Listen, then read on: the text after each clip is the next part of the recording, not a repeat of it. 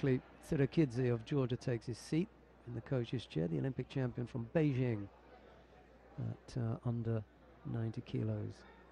And we're underway.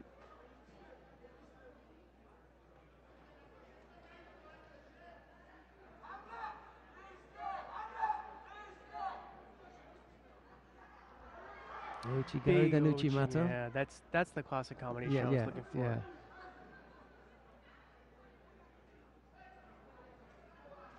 When you go to Georgia, at any of the competitions you go to, you just see a mass of 10 to 15-year-olds, boys mostly. So the future looks bright for the Georgian judo. Same as in Azerbaijan, Armenia. They've all got incredibly large groups of young boys just crazy about judo. And that camera close-up, you saw those two folks look very tearful. I'm going to guess that might be the parents of Yamauchi. They looked very, very moved by what happened out there. Came a long way to see that one. And the video cameras were in full action. But back to this match, we have no score. Not for lack of action.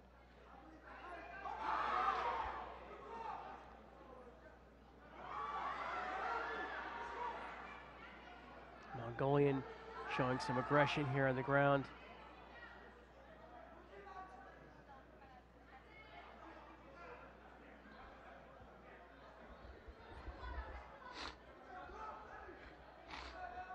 Happy parents, as David was saying.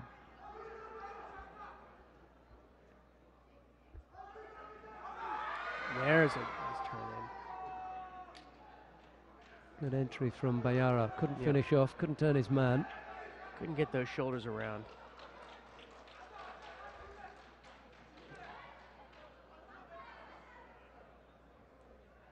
Minute and a half or so gone in the contest. Still no score. Both fighters have picked up the one penalty.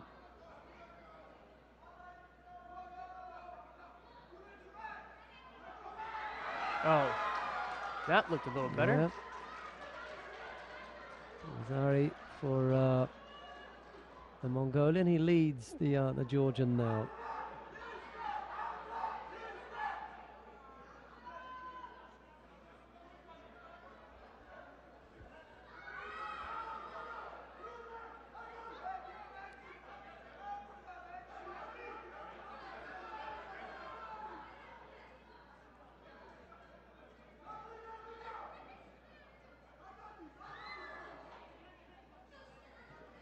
Tried to go left-sided there, did Nagliashvili.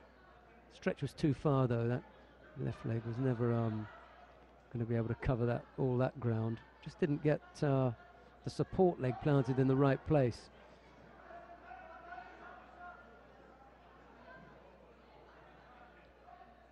Minute 20 odd.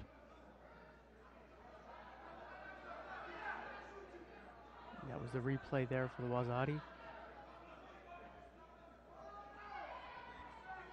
Georgian just sort of stuck his leg in there, didn't do much. Got a good turn in.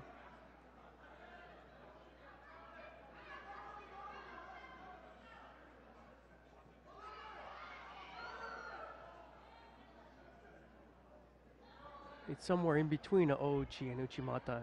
He's just, I don't know if he's not committing to one or the other. Can't make his mind up. Yeah.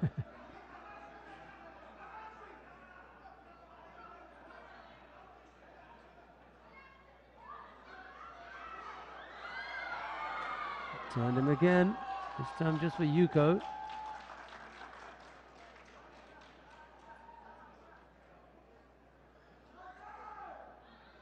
Trying to work on that arm.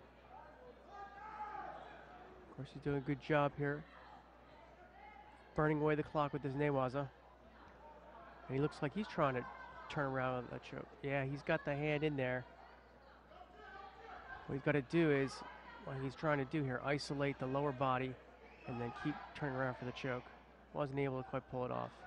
I'm feeling maybe his arm was caught on the chin or something like that. It wasn't really tightly wrapped on the neck. See, that one's away from the referee. You see that in slow motion.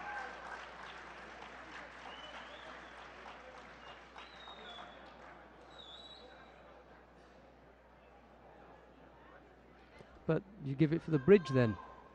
Yeah. It was definitely a lot of rotation. But didn't go on his back. He just bridged on his head and went onto his feet. And that's why they're going to give it to him. Well, he was in the driver's seat from the start.